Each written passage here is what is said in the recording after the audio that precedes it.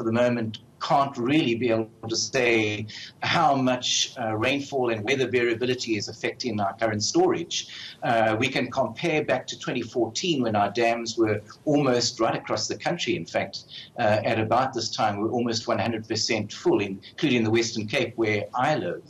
And then suddenly we've had this period of very, very dry rainfall down here in the Western Cape and clearly affecting other regions across the country as well.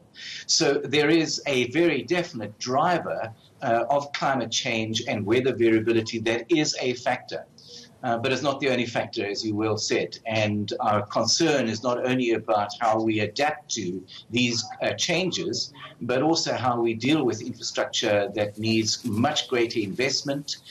Quite clearly right now, the Department of Water and Sanitation is only working effectively with half the amount that it needs. It's only working with about 15 billion in its budget. It actually needs 30 billion, and it needs 30 billion every year for the next 10 years in order to avert some of the disaster that has been forecast for 2030.